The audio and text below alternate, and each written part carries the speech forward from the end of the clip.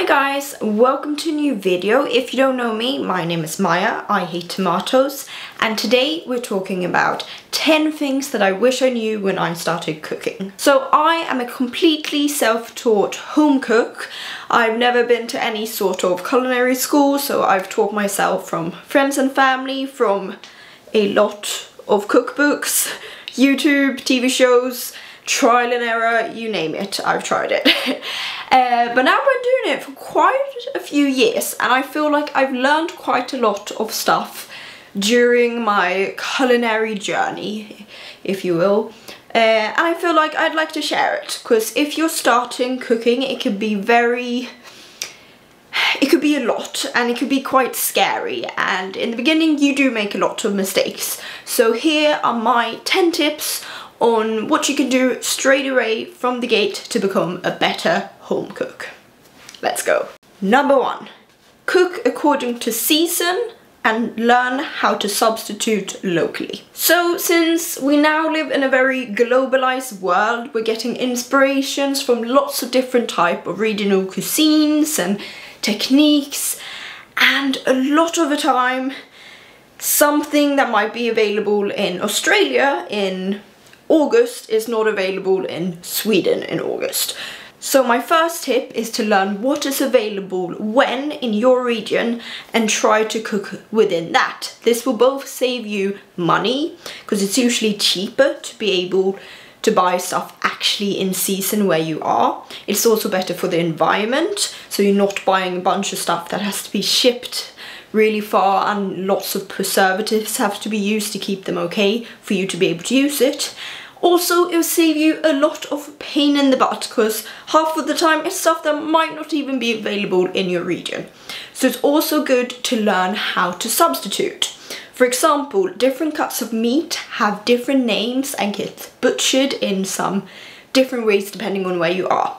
So for example, pork belly, that's super common in the US, is not actually a cut in Sweden, but we have a similar cut that you can make use in pretty much the same way. So learn what your region has to offer and work with that.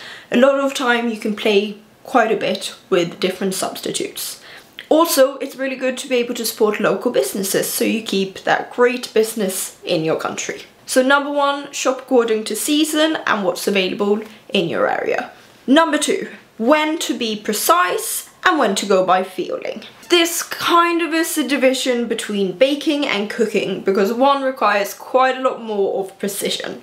So when you're baking, you're almost always going to be as precise as possible. There are some areas where it's fine to do more or less, but to get a more exact result every time, we want to be weighing our ingredients. The best thing you can do is get a little small kitchen scale. They're usually not that expensive at all, and then you'll be able to get a similar result every time. And this way you'll also be able to know when stuff goes wrong, what it depends on.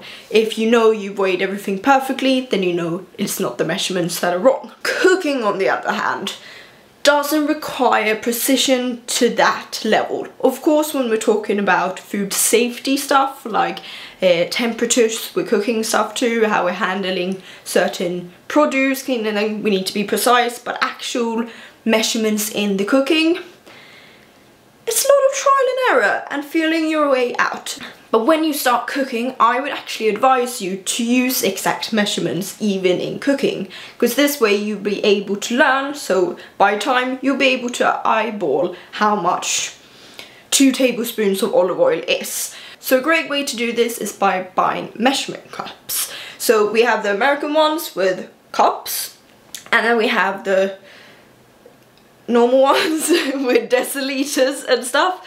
It's also good to get a nice measuring cup, is that what it's called, that has the liquid measurements too.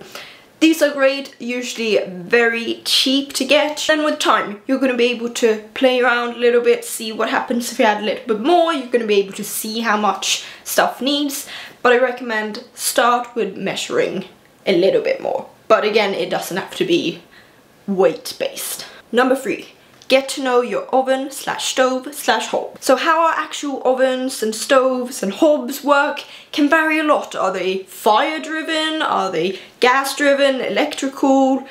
Do you have an induction one? They can vary quite a lot, and also depending on how old it is, where it's placed, they can vary quite a lot. So when you move from different places, it's going to take a little time to get to actually know your stove and oven. Most ovens and hobs will have some hotter spots and some cooler spots, so learning how yours actually likes to behave will save you a lot of pain when you're burning stuff or when things cook evenly. A great tip is for your oven to actually get an oven thermometer, because a lot of the time a lot of ovens don't actually keep the heat that you turn it to. So a great way to be precise in your cooking is to get an oven thermometer, usually pretty cheap. You just install it and you actually know how hot it is. For example, my oven, the back is so much hotter than the front, so usually stuff will cook pretty unevenly, and this is a pretty new oven. So definitely get to know your hob slash stove and your oven, because they have personalities, and the quicker you get to know them, the better your results will be. Number 4, read the whole recipe. So I'm gonna be honest, I don't always do this, and I wish I did, because a lot of times I'll see a recipe and be like, oh, I want to try it. I start reading it, but I don't read it through. And what will happen is I will realize, oh, this is gonna take a lot more time than what I thought. Other times, especially if it's a digital recipe, maybe on Instagram or somewhere, I'll notice that an ingredient is listed that then it doesn't say in the recipe when you should incorporate it, or vice versa, it says to add an ingredient that wasn't listed. So the best way is to really read the recipe thoroughly before starting, so you know exactly what is going to happen and when, what you're going to need through the whole process, so you can plan accordingly. So definitely read the recipe all the way through before even deciding to actually make it. Number 5, season. So I think a common mistake when you start cooking is that you'll only season maybe in the start, like you're putting on rice and you put the salt in it, or you only do it in the end. What you actually want to be doing is seasoning every step of the way. You need to keep on tasting what you're cooking and adjusting the seasonings accordingly. It's super easy to forget it. I still sometimes will forget and realize, oh, I should have seasoned this more. It's also good to know that usually sauces should be seasoned more heavily if the starches don't take too well to seasoning, since it's going to mix it out. So you need to be tasting things together, you need to be just season. You can always adjust. Of course, don't salt too much, because sometimes it's annoying to reverse, but adding a little bit at the time, work until you find the perfect spot. Definitely recommend season. We eat too much under-seasoned food and it's not good. You're worth more than that. Number 6. Be reasonable, know your limits, and outsource. I think it's really important as a home cook to actually know your limits. What can I do? What can't I do? Of course, we want to evolve, we want to learn new stuff, but sometimes you don't need to do it. You're not working in a fabulous restaurant where you need to know everything to make it perfect. And a lot of the times, these are stuff that we can get done by the professionals to low to no cost. If you are doing fish fillets, get the fillets, or get your fishmonger to fillet it for you. You don't necessarily have to do it. Let's say you're making steak tartare. Sure, you could ground the meat yourself, or you can ask your butcher to do it. They have the actual equipment, they will be more than happy to help, and they can also recommend a cut for you. We don't need to be experts in everything, and a lot of time it will save us both time and hassle if we get someone else to do the jobs. And also it can save us money, because if we're doing something wrong, then we maybe can't eat the food, and then we're just wasting it, and that's not good for your wallet, for your mind, and not for the planet. So know your limits, know when you need to ask for help. Maybe you could have a friend that is better at something than they can teach you, but always committing to try new things all the time might not always lead to success. Trust me, I know. Number 7, mise en place. This one is a true classic, but I feel like you can't say it too much. It is the best way to cook.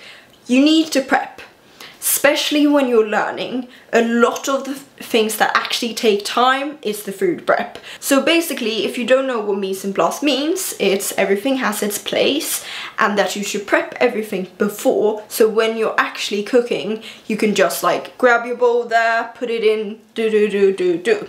Everything is where it's supposed to be, which makes it easier to combine later on. And when you're a beginner chef, a lot of the things that actually take time is the prep. So it's the cutting the vegetables, preparing the meat, finding the spices in your cabinet. If you prep all this before you start adding heat and combining stuff, it will be much easier and you can actually see what's happening and you don't have to be like running around with a hen without its head. We want to be smart when we're cooking, and mise en place is the easiest way to do so, and it doesn't have to be fussy. You can just section stuff off on your cutting board. Everything has its place. If you have some small bowls, use that, but it makes it a lot easier, and it's also a great way to see if you're missing something, because a lot of time, if you're just cooking as you go, you maybe miss something important. But this doesn't mean that you can't be doing stuff at the same time. In the beginning when you're cooking, you probably should stick to doing one moment at the time, but when you start learning more, you get some experience, you're going to be able to multitask. Nice one word, frog. But as you go, you'll be able to learn how to multitask and it will become much easier. So mise en place, everyone in the class, mise en place. Great. Number 8, learn your staples by heart. Let's make this into an exercise. I want you to close your eyes and you're gonna visualize your 3 favorite meals that, actually just visualize your 3 favorite meals. So for me, that's meatballs with mashed potatoes, sauce and peas. It's pea soup, green pea soup, and I mean, a bunch of mine are pasta dishes, but I can't eat pasta anymore, so that's sad. But let's do the 2, okay? I know how to make these in my sleep. And you should too, because if you learn some of your favorite dishes, those days when you're just tired, you've had a long day at work or at school, you just want some food, you walk into the store, you're tired, you're hungry, you should just know what you need, you should know what you have at home. And you can get home and you just need to make it. You don't need to look up a recipe, you don't have to think too much, you can just do it on like autopilot. These should be the first things you learn so you know how to make them again and again and again. And it's so thankful just to have a few of your favorite basics that you always know how to make, no matter the situation, no matter how tired you are. Preferably these dishes are stuff that don't require too many ingredients, don't need any specific equipment, and also are just food that makes you happy.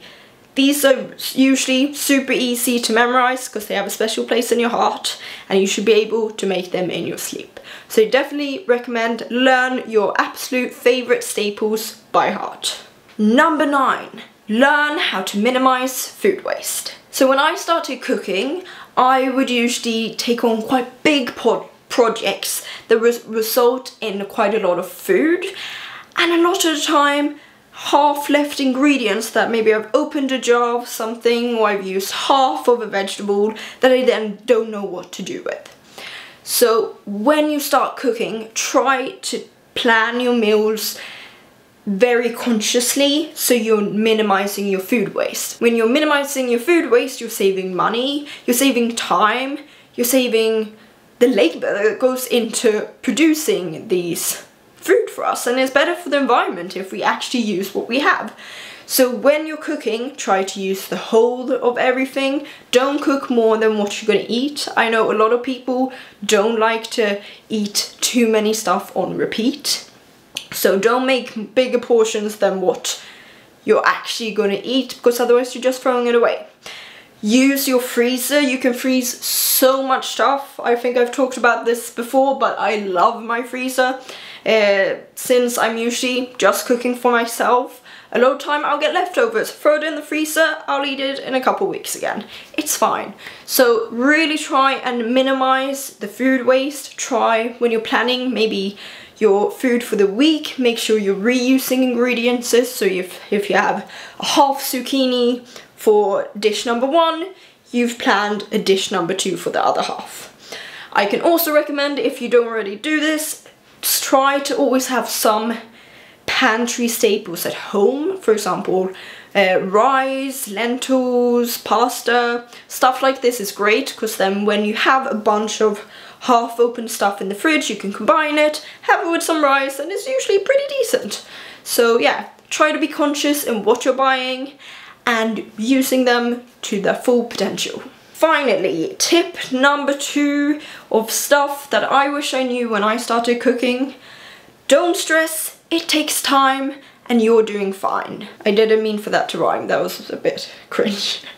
But anyway, if you're going in as a novice cook, don't get too overwhelmed, because you are a beginner. Like anything, if you're starting to run, if you're starting to play a new game, if whatever you do when you're new at something, you suck. But what's fun is when you see that you're actually evolving and you're getting better. It takes time to get a good feel of how to cook, and for different people it'll take a different amount of time. But if you've already taken the step to wanting to improve and wanting to cook more, you're on the right way. Have fun with it. Try out some new things, maybe try and recreate dishes from your favorite restaurants or cafes. Find a way to make it fun for yourself, and don't stress too much. At the end of the day, it's only food and it's not too serious. So yeah, these were my 10 tips of stuff that I wish I knew when I started to cook, and I hope they've been helpful for you. Do you have any tips that you'd like to share? Please leave it in the comments below. If you like this video, give it a thumbs up and subscribe to the channel. And yeah, I'll see you soon again. Have a lovely week. Bye!